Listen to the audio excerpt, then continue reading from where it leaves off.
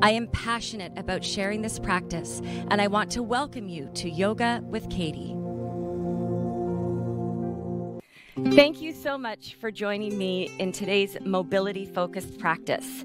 So I have with me here Felicia and Jesse, and we're going to take you through a really delicious floor series that is meant to just mobilize all of the major joints and muscles in the body. And we will begin this practice, as we often do, by tuning into the breath.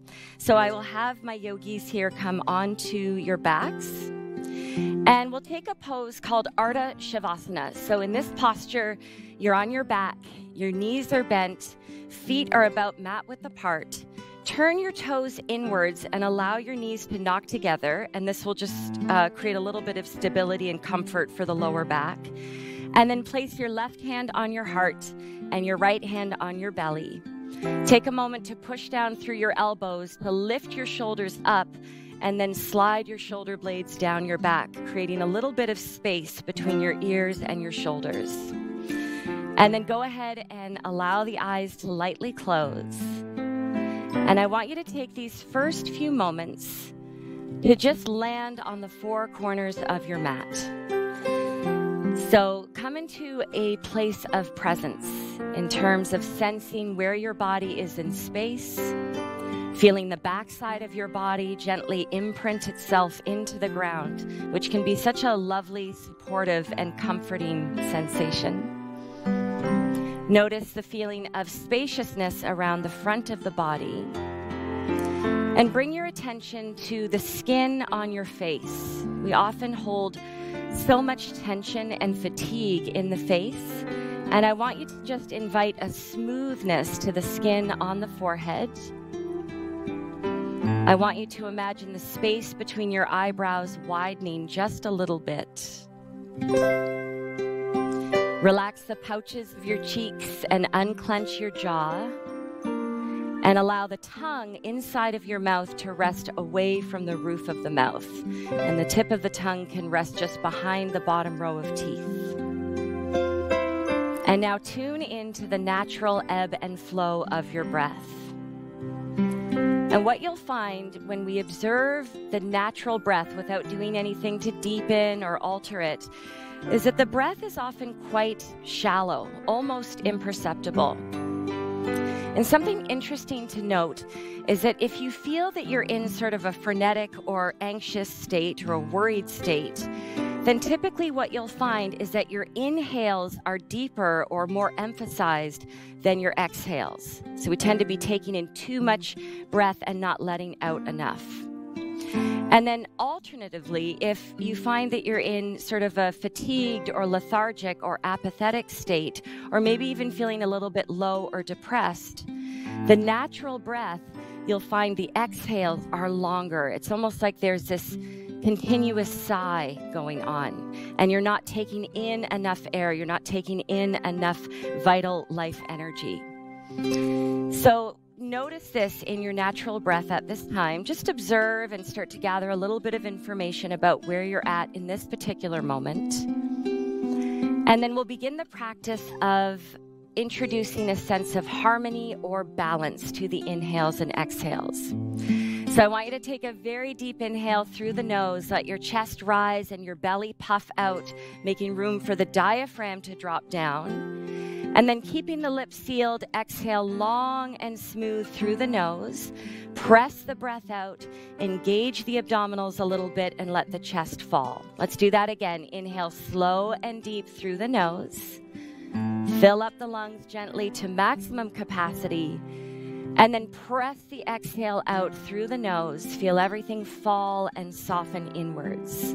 We'll do this to a count of 4. So breathe in, 2, 3, 4. Exhale out, 2, 3, 4. Deep breath in, 2, 3, 4. Exhale out, 2, 3, 4. One more inhale, 2, 3, 4. Exhale out, 2, 3, and 4.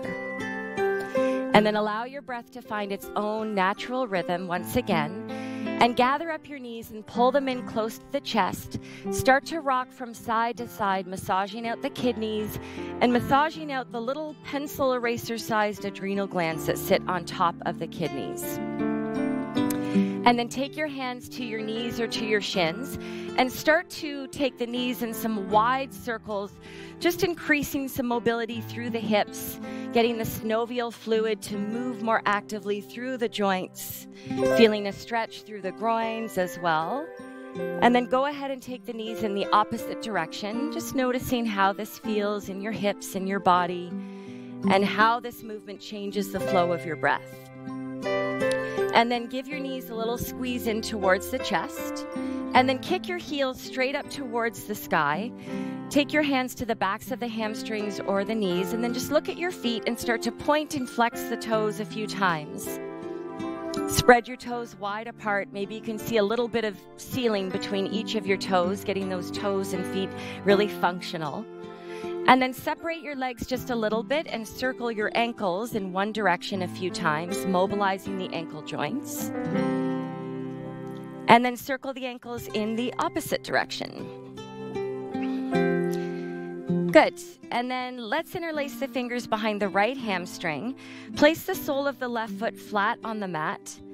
And if you can kick up through that right heel and keep the right leg perfectly straight without any straining to your lower back, go ahead and extend that left leg out long on the mat. And we'll hold this hamstring stretch for a few breath cycles. So breathe in and out of the nose. See if you can match your inhales to your exhales in length and in depth and in intensity. Try to straighten the right leg a little bit more. Press the back of that hamstring into your interlaced fingers and really peel those right toes back towards your face. Good. Let's go ahead and bend that right knee. We'll take a wind-relieving pose here. So you interlace your fingers just on the right shin, and you use the strength of your biceps or the fronts of your arms here to pull that knee up towards the right armpit. And if you have been resting with your left leg bent, this would be a good time to kick that left leg out along the length of your mat. So breathe into the belly here. We're giving the ascending colon a bit of a massage. We'll take one more full inhale through the nose and an exhale through the nose. And then keep hold of that right knee with your left hand. Stretch the right arm out in line with your shoulder, palm flat. Big breath in, and then exhale, take that leg over to the left into a twist. So you can really pause at any point here where you feel a good sensation or rotation in the spine. If you have blocks handy or a bolster or a cushion of some sort, you could always put that underneath the right leg for more support. And we'll hold here for just another couple of breaths. I'm giving Jessie an adjustment here, just increasing the space between her shoulder and her hip. Does that feel okay? Good. And then go ahead and bring yourself back to center. Draw both knees into the chest, give them a little bit of a loving squeeze, and then we'll kick both heels up towards the ceiling once again. Interlace the fingers behind the left hamstring, and then place the sole of the right foot flat on the mat. If you've got the mobility in this left leg to kick it up straight without any straining to your neck or your back, then you can kick this right leg out long. So as you hold this hamstring stretch, just a little talk or mention about the ego. So, the ego is kind of our inner child, or the part of us that is competitive and wants to be validated and wants to be seen and complimented and acknowledged. And the ego fluctuates. We can feel really confident, and then if we don't get that external validation, our self-esteem can plummet, and we kind of ride these waves of up and down with the ego. So in a yoga practice, for example, you want to really take on a practice of humility. So when I mention the parameters around this leg being straight and what's going on in the back and the neck, I want you to really listen to your body and honor what you're feeling. And if it really is more appropriate for you to rest with this knee bent and the foot flat to give your back and your hamstrings some ease, please allow yourself to do this. Let your ego kind of take a back seat and do what's best for yourself.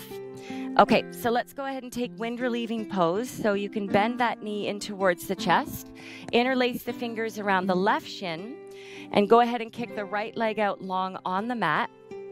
Now start to really use deep breaths here, in and out of the nose, to maximize the benefits of this compression that we're creating through the descending colon. So first we kind of moved everything in the ascending colon with the pressure of that right leg, and now we've come across to the descending colon, of course, the part of the colon responsible for good elimination, and so we want to use the breath here to create a massage in that part of the colon. Good, let's take one more inhale through the nose, one more exhale through the nose.